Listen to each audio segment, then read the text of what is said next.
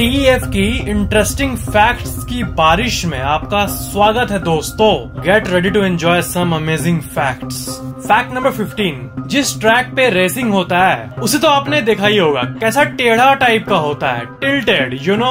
आपको पता है उसको कंस्ट्रक्ट करने के लिए क्या यूज किया जाता है, मतलब कैसे कंस्ट्रक्ट होता है? तो ये देखो, ये है रेसिंग ट्रैक का कंस्ट्रक्शन। कितना गजब है ये कंस्ट्रक्शन। ऐसे ट्रक्स को सीधी तरह से नहीं बनाया जा सकता, इसलिए इसको ऐसे मशीन्स को टांग के तब सेट किया जाता है रोड को। ये है unseen behind the scenes, behind the making of a racing track. Fact number 14, इतने बड़े बड़े बिल्डिंग्स मौजूद हैं इस दुनिया में, पर हर बिल्डिंग का वजन होता होगा, ठीक है, कितने लाख किलोज, अपार्टमेंट ये वो।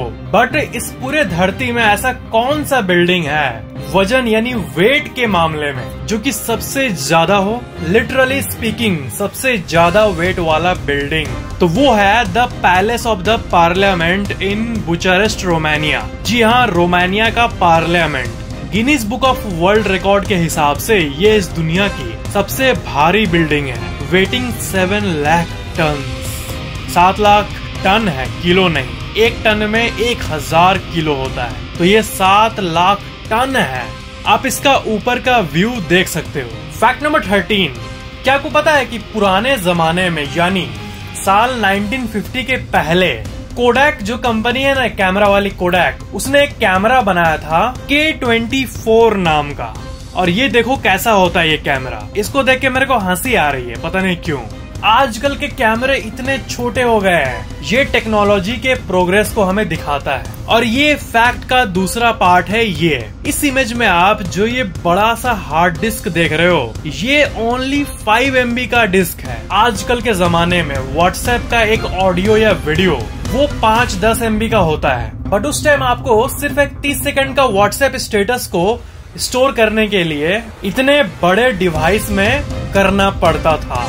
एक MB को स्टोर करने में बहुत महंगा पड़ता था, और आजकल तो लाखों MB एक नाखून के साइज के SD कार्ड में स्टोर हो जाता है। फैक्ट नंबर 12, कई अमेजिंग टेम्पल्स है इंडिया में, ऑल ओवर द वर्ल्ड में, बट ये जो एलोरा का कैलाश टेम्पल है ना, ये इंडिया की ही नहीं पूरे वर्ल्ड की सबसे अमेजिंग टेम्पल्स में से एक है। एक पत्थर को आप लो, एक चट्टान को लो और उसको बिना तोड़े जस्ट उसी एक पत्थर पे कार्व करके पूरा मंदिर बनाना इम्पॉसिबल है लगभग। आज के टाइम में भी वैसा कुछ किया जाए एडवांस्ड मशीन से, तो उससे भी हमें 5, 10, 15 साल लग जाएंगे पूरे टेम्पल को बनाने में। बट ये हजारों साल पहले बना था। साइंटिस्ट्स आज भी हैरान हैं कि आखिर कैसे ये सिंगल स्टोन से बन सकता है। पिरामिड्स, यटचाल्स, ये टेम्पल्स, इन सब एंशिएंट चीजों को आज तक साइंटिस्ट्स ने डिकोड नहीं कर पाया है कि उस समय आखिर ऐसी टेक्नोलॉजी कैसे हो सकती थी।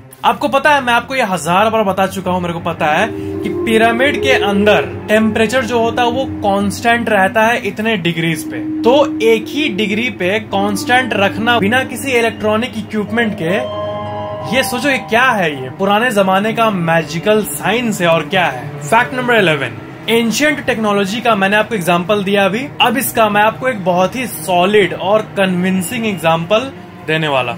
ये देखो, स्वीडिश वॉरशिप वासा, ये स्वीडन का एक शिप है। ये बहुत पहले का शिप है, 1600s का, और ये 1628 में डूब गया था। और आप यकीन नहीं करोगे कि ये वापस साल 1961 में मिला था समुद्र के अंदर। पूरे 333 साल बाद जाके ये शिप समुद्र के अंदर मिला। एक समुद्र के एक्सप्लोरर के टीम को ये शिप मिला था, और ये पूरी तरह से अच्छी हालत में था। ये देखो इसका रियल इमेज, आप देख सकते हो, इसमें जरा भी कुछ भी इफेक्ट नहीं पड़ा पूरा 333 साल तक समुद्र में रहने के बावजूद भी। फैक्ट नंबर 10, वर्ल्ड की करेंसी के बारे में ये एक बहुत ही अमेजिंग सा फैक्ट है कि दुनिया में जितना पैसा है ना, उसमें से 92% डिजिटल फॉर्म में है। रियल में ओनली 8% मनी करेंसी पेपर के रूप में है, बाकी डिजिटल है। ये दर्शाता है टेक्नोलॉजी और डिजिटलाइजेशन के ग्रोथ को। यहाँ पे मैं आपको दुनिया की सबसे पॉपुलर क्रिप्टो करेंसी बिटकॉइन के बारे में सबसे इंटरेस्टिंग फैक्ट्स को बताने वाला हूँ। क्या आपको पता है कि the creator of bitcoin is still a mystery? लोगों ने सतोशी नाकामोटो ये नाम तो सुना है, बट इनका चेहरा आज तक किसी ने नहीं देखा। पुराने फैक्टटेक्स की तरह कुछ नहीं, मतलब सोचो कितनी अमेजिंग बात है कि इतनी बड़ी चीज जो अब दुनिया भर में फैल गई है, उसको किसने बनाया ये कोई नहीं जानता। सेकंड, ये दुनिया का सबसे पहला बिटकॉइन ट्रांजैक्शन पिज्जा के लिए हुआ था। लाज़लो हैनेज नामक एक इंसान मई 2 2010 को 10,000 बिटकॉइन से खरीदा एक पिज्जा। एक बिटकॉइन अभी 37 लाख पे चल रहा है। 10,000 बिटकॉइन से एक पिज्जा खरीदा था, मतलब खरबों रुपए का पिज्जा अनजाने में आज के वैल्यू से कंपेयर करें तो। थर्ड, ये अमेरिका में 2000 से भी ज्यादा बिटकॉइन एटीएम्स हैं। जिस तरह ये ग्रो हो रहा है ना, हमें शायद इंडिया में भी जगह जगह पर बिटकॉइन एटीएम देखने मिल सकते हैं। फाइनेंस का जो फ्यूचर होगा ना, उसमें क्रिप्टो करेंसीज बहुत इंपॉर्टेंट रोल प्ले करने वाली है। और जब से सारे लीगल प्रोहिबिशंस खत्म हुए हैं, जब से कोर्ट ने क्लियर किया है, तब से पूरे देश भर के लोग क्रिप्टो करेंसीज का नॉलेज रखने लगे हैं और वो एक्टिवली ट्रेडिंग में भी लग गए हैं। और ये हमारे लिए बहुत खुशी की बात है कि अब कोई भी क्रिप्टो करेंसी में इन्वेस्ट कर सकता है। क्या आपको पता है कि केविन लेरे जैसे बिजनेसमैन ने अपने पोर्टफोलियो का 3% बिटकॉइन में इन्वेस्ट किया है। एलॉन मस्क की टेस्ला कंपनी ने भी $1.5 बिलियन इन्वेस्ट किया है बिटकॉइन में। और ट्विटर के सीईओ जैक डॉर्सी की पेमेंट कंपनी स्क्वायर ने भी $170 मिलियन को इन्वेस्ट किया है। So you can sense the interest of all the bright minds and big companies all over the world. CoinSwitch Kuber India के सबसे ट्रस्टेड क्रिप्टो करेंसीज प्लेटफॉर्म्स में से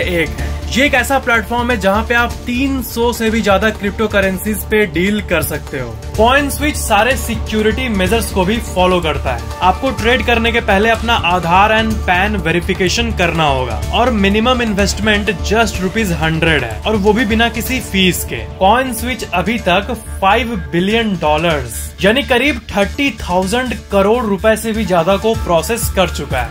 एंड कॉइनस्विच के अभी 2 मिलियन से भी ज्यादा यूजर्स हैं। साइन अप पे आपको ₹50 worth bitcoin as a bonus मिलता है एंड रेफरल्स पे ऑफर तो है ही। कॉइनस्विच का यूजर इंटरफेस बहुत ही ज्यादा सिंपल है। इसमें आप इंस्टेंटली डिपॉजिट्स और विड्रॉल्स कर सकते हो। टाइम या लॉक इन पीरियड जैसा कोई झंझट नहीं है। So you can check out the link in the description and you can download the COINSWITCH Kuber app from there. Additionally, मैं आपको ये भी बताना चाहूंगा कि RBI यानी रिजर्व बैंक ऑफ इंडिया अपनी डिजिटल करेंसी पे काम कर रहा है। They are working on a central bank digital currency, क्योंकि RBI को ये लगता है कि ट्रैकेबल करेंसी बनाना चाहिए हमें, which can be tracked by the central government, unlike Bitcoin जो कि ब्लॉकचेन टेक्नोलॉजी पे काम करता है। क्रिप्टो में इन्वेस्ट करना थोड़ा रिस्की है, हम लोग सब जानते हैं, और मैं आपको ये भी नहीं कह रहा कि आप क्रिप्टो में इन्वेस्ट करके करोड़पति बन जाओगे एक दिन के अंदर। बट यहाँ आपको एक्चुअली में स्मार्टली इन्वेस्ट करने की जरूरत है। जब इन्वेस्टमेंट की बारी आती है, इन्वेस्टमेंट, तब आपको उसी पैसे को इन्वेस्ट करना चाहिए जो आपके पास एक्स्ट्रा हो, जो आप इन्वेस्ट करना चाहते हो। और कहीं और इन्वेस्ट करने से अच्छा आप न्यू एज के क्रिप्टो करेंसीज में इन्वेस्ट कर सकते हो। तो आप वही इन्वेस्ट करो जो आपके पास एक्स्ट्रा हो, तभी आप लॉन्ग टर्म इन्वेस्टमेंट का जो आपका हैबिट बनेगा, तब आप उसमें सही खेल पाओगे। रिस्क को कैलकुलेट करते हुए आपको इन्वेस्टमेंट करना चाहिए। That's called smart investing. चाहे वो क्रिप्टो का इन्वेस्टमेंट हो या फिर किसी भी अदर फॉर्म का इन्वेस्टमेंट हो, सब में ऐसी मेंटेलिटी होनी चाहिए। तो वीडियो के नीचे डिस्क्रिप्शन में आपको लिंक मिल जाएगा कॉइनस्विच का, आप डाउनलोड कर सकते हो। फैक्ट नंबर 9, आपको पता है ना कि टेक्नोलॉजी जो है वो कितनी फास्ट रेट से ग्रो कर रही है। तो आज मैं आपको बहुत ही माइंड ब्लोइंग सा स्टैटिस्टिक्स शेयर करना चाहूंगा। क्या आपको पता है कि दुनिया की जितनी भी पॉपुलेशन है, उसमें से 40% लोगों के पास इंटरनेट एक्सेस हो चुका है। जी हाँ, ये एक रिसेंट स्टैटिस्टिकल डेटा है and that's a great news, because मतलब पूरे आबादी का 40% लोगों के पास ये इंटरनेट आ चुका है। मतलब समझ रहे हो, अब रोटी कपड़ा मकान नहीं होगा, अब रोटी कपड़ा मकान और इंटरनेट होगा कुछ दिन बाद। पहले ये 20 से 25% हुआ करता था जब इंटरनेट नया था, और ये था साल 2009-10 के करीब, ये 20 या 25%। बट अब ये बहुत फास्ट पेस में रैपिडली ग्रो हो रहा है। और ये भी पता चला है कि एक इंटरनेट यूजर दिन में 7 घंटे यूज करता है इंटरनेट को। वैसे आप कितने घंटे यूज करते हो एक दिन में इंटरनेट? आप कैलकुलेट कर ही सकते हो कि अगर आप 7 घंटे से ज्यादा यूज करते हो तब आप एवरेज से ज्यादा यूज करते हो, बट 7 घंटे से कम करते हो ना तब आप कम वाले कैटेगरी में आते हो। सेकेंड स्टैट्स ये है कि वर्ल्ड की 7.8 बिलियन पॉपुलेशन में अब 5 बिलियन लोग मोबाइल फोन्स को यूज करते हैं, and that's really mind blowing. Third fact ये है कि 5G अभी तक फुल्ली इम्प्लीमेंट नहीं हुआ है, बट जब ये फुल स्केल में लॉन्च हो जाएगा ना तब ये एक्सपेक्टेड है कि ये 4G से करीब 100 गुना ज्यादा फास्ट चलेगा। अभी कई लोगों का 4G में भी वीडियो बफर होता है, लोल, बट 5G में इस प्रॉब्लम को आप फाइनली टाटा बाय कह सकते हो, क्योंकि 5G में बफर करे ये इम्पॉसिबल है। फैक्ट नंबर 8, ये एक अच्छा सा फैक्ट है। मतलब हमेशा हम लोग को न्यूज आता है ना कि दुनिया का सबसे अमीर आदमी, कभी आता है एलोन मस्क है, कभी बोलता है कोई जेफ बेजोस है, कभी बोला जाता है बिल गेट्स है, बट है कौन रियल में, एक्चुअल में, रियल टाइम में? तो दुनिया के सबसे अमीर लोगों की बात करें तो अभी जो रिसेंटली न्यूज आई ना, एलोन मस्क ने जेफ बेजोस को क्रॉस कर लिया है, और दूसरे दिन ये खबर आती है कि वापस जेफ बेजोस ऊपर हो गए हैं। तो मैं आपको बता दूं कि अगर आपको रियल टाइम में जानना है ना कि करंटली आज के अभी के टाइम, इस दिन, इस मिनट में अभी कौन अमीर है, तो आपको फोर्ब्स का real time billionaires page visit करना चाहिए। ये है उसका लिंक। इसमें आप देख सकोगे कि आज के दिन ऊपर कौन है, और ये कल चेंज भी हो सकता है। कभी बिल गेट्स ऊपर आते हैं, कभी नीचे, कभी जेफ बेजोस नीचे आ जाते हैं, तो कभी एलोन मस्क ऊपर। फोर्ब्स का ये रियल टाइम पेज बहुत ही अमेजिंग है। फैक्ट नंबर 7, आपको ये पता है ना कि हम लोग बचपन से सुनते आए हैं साइंस में कि ब्लैक होल्स आसमान में होते हैं, और बहुत इंटरेस्टिंग टॉपिक है ब्लैक होल। पर आपको ये जान के हैरानी होगी कि रिसेंटली 2019 तक एक रियल ब्लैक होल को कभी भी नहीं देखा गया था। ये जो पिक आप अपने स्क्रीन पर देख रहे हो, ये दुनिया की सबसे पहली ब्लैक होल इमेज है। इसको आप में से कई लोगों ने ऑलरेडी देख लिया होगा, पर इसे ध्यान से देखो, कॉन्शियसली देखो, कितनी गहरी मिस्ट्री छुपी हुई है इस इमेज में। It's really mind blowing if we consciously see it. यही वो स्पेस में मौजूद दानव का एक्चुअल इमेज है जो सभी चीजों को अपने अंदर सक कर लेता है, टाइम को भी नहीं छोड़ता। ब्लैक होल्स के बारे में तो हम लोग सब जानते हैं, बट व्हाइट होल्स के बारे में आप सुने हो? वो ब्लैक होल का काउंटर पार्ट होता है। साइंटिस्ट के हिसाब से व्हाइट होल से आप सिर्फ निकल सकते हो, उसके अंदर नहीं जा सकते हो। बिल्कुल उसी तरह जिस तरह आप ब्लैक होल के अंदर तो जा सकते हो, बट बाहर निकलना इम्पॉसिबल है। ये बस एक हाइपोथेसिस है कि व्हाइट होल एक अलग डायमेंशन को कनेक्ट करता है इस रेल्म से, मे बी। फैक्ट नंबर 6, एक स्टार है बहुत ही इंटरेस्टिंग सा, इस पूरे यूनिवर्स का सबसे राउंडेस्ट। मतलब देखो, एक डीप सा कंसेप्ट होता है साइंस में कि किसी भी चीज का राउंडनेस जो होता है, उसका कितना परफेक्ट गोल है, उसे मापा जाता है, ठीक है? तो ये जो स्टार है ना, जिसका नाम है केपलर 11451223, ये आपको जान के हैरानी होगी कि साइंटिस्ट्स ने जितने भी चीजों को स्पेस में देखा है, एनालाइज किया है, उसमें से सबसे परफेक्ट राउंड ऑब्जेक्ट है ये। अब आप कहोगे परफेक्ट मतलब क्या? गोल है, गोल है, सब तो गोल ही है ना। आप कहोगे in the sense what? Perfect क्या? राउंडनेस।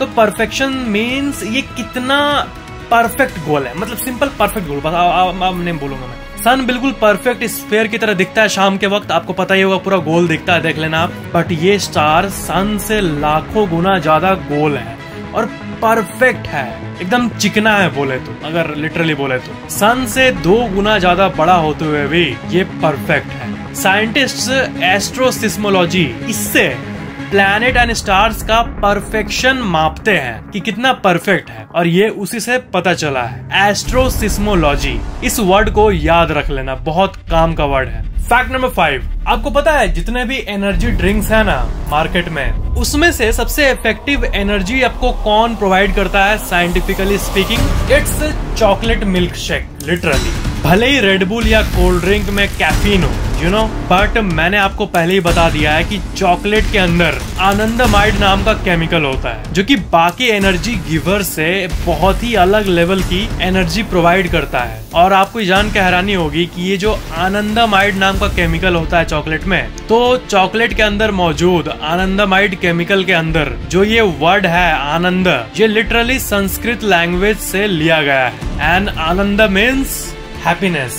फैक्ट नंबर 4, स्पेन में अचानक से ना लोग चौंक गए। एक दिन क्या हुआ कि एक बिल्डिंग से बहुत सारे किताबें गिर रही थी, देन अचानक से हवा में रुक गई। लोगों को लगा ये क्या हो रहा है। थोड़ी देर बाद ये पता चला कि एलिसिया मार्टिन ने एक बहुत ही अमेजिंग सा आर्ट बनाया है और इसका नाम है फॉलिंग बुक स्ट्रक्चर। कितना अमेजिंग आर्ट है ना ये आप स्पेन में जाके आज भी देख सकते हो। वो बुक ऐसे रुका हुआ है, ये गजब सा आर्ट है। फैक्ट नंबर 3, इस इमेज में आप देखो कैसे एक आउल पेड़ में अपने आप को कामोफ्लेज कर रहा है। मतलब इस इमेज में परफेक्शन देखो। आपको पता है आउल ऐसा क्यों करते हैं? उनको खाने वाले प्रेडेटर से बचने के लिए। और जिस तरह से ये अपने आप को कामोफ्लेज किया है, मतलब छुपाया है, मुझे नहीं लगता कि कोई प्रेडेटर इसको पहचान पाएगा। It's amazing. फैक्ट नंबर 2, आपको पता ही होगा कि दुनिया में गजब गजब लोग रहते हैं, ठीक है, गजब गजब लोग रहते हैं। तो एक नॉर्मल तरह के लोग क्या होता है, नॉर्मल घर में रहते हैं, ठीक है, बट कुछ लोग ऐसे भी होते हैं ना जो कि घर में रहते हैं, बट एक ऐसे घर में रहते हैं जो कि वो अपने साथ लेके कहीं भी चले जाते हैं। अब लोग क्या बोल रहा है, रे घर साथ लेके चला जाता है कुछ भी? तो ये देखो, वेस्टर्न साइड में कुछ ऐसे लोग रहते हैं जो कि अपना घर होते हुए भी ऐसे पोर्टेबल व्हीकल में रहते हैं। जी हाँ, इस गाड़ी में वर्किंग डेस्क भी है, बेड भी है, किचन भी है और बाथरूम भी है। ऐसी जिंदगी चाहोगे आप? जो ट्रैवल एंथुसियास्ट होंगे उनको कूल लग रहा होगा ये देखने में। फैक्ट नंबर 1, आपको पता है आजकल के मोबाइल्स में 3.5 mm जैक को हटा क्यों दिया गया है? सिंपल आंसर है ना, पैसा। सबको पता है, ताकि लोगों को अलग से ब्लूटूथ ईयरफोन्स खरीदना पड़े और कंपनी को मोर प्रॉफिट हो। बट कंपनीज अपना पक्ष रखते हुए ये कहती है कि 3.5 mm जैक नहीं होने से एक्चुअली में स्पेस बचता है मोबाइल का। इस इमेज में आप देख सकते हो कि हेडफोन जैक इतना स्पेस लेती है फोन में, और फोन जो होता है वो essentially at the basic level एक कंप्यूटर ही होता है जिसमें हजारों पार्ट्स होते हैं और हर एक पार्ट का अपना यूज होता है और छोटे से छोटे पार्ट में भी बहुत पावर होता है। तो अगर कंपनी इसको हटा दे तो इसके चलते फोन और थिन बन पाएगा, पतला बन पाएगा, और साथ ही साथ स्पेस मैनेजमेंट भी सही हो पाएगा। और जो फोन्स वाटरप्रूफ होते हैं उसमें हेडफोन जैक नहीं होने से थोड़ी हेल्प मिल जाती है फोन को वाटरप्रूफ बनने में। तो कंपनीज ये कहती है, बट अभी भी लोग ये कहते हैं कि सारी कंपनीज एप्पल बनना चाहती है, इसलिए वो उसको कॉपी करती है और इनका मेन मोटिव पैसा ही होता है। अब रियलिटी क्या है वो आपके थॉट पे डिपेंड करता है। आप क्या सोचते हो, ब्लूटूथ ईयरफोन वाला सिस्टम सही है या फिर 3.5 mm जैक वाला जिसमें आप ईयरफोन लगाओ और आप, ये सही है, या फिर वायरलेस वाला? पर्सनली मैं अपना ओपिनियन बोलूँ ना तो मैं बचपन से वही लगा के यूज करता आया था, इसलिए मेरे को भी वही आदत है। बट आजकल के अच्छे अच्छे फोन्स में वो होता ही नहीं है। तो मेरे पास दो ऑप्शन है कि टाइप सी ईयरफोन जो होता है जो कि चार्जर वाले पॉइंट में लग के सुन सकते हैं, या फिर ब्लूटूथ। बट मेरे को नहीं पसंद है ब्लूटूथ, मैं वही यूज करता हूँ type C personally. So that's the discussion. और हाँ फ्रेंड्स, बिटकॉइन और क्रिप्टो करेंसीज के इन्वेस्टमेंट के लिए COINSWITCH कुबेर ऐप को डाउनलोड जरूर करना। Check out the link in the description. You can download the COINSWITCH Kuber app from there. And thanks to COINSWITCH for sponsoring this video. Video पसंद आया तो लाइक जरूर करना और शेयर जरूर कर देना, और आप मेरे ऑफिशियल इंस्टाग्राम को फॉलो जरूर करना। लिंक वीडियो के नीचे डिस्क्रिप्शन में मौजूद है, और सब्सक्राइब करके बेल आइकन को भी ऑन जरूर कर लेना। Thank you so much for watching this video.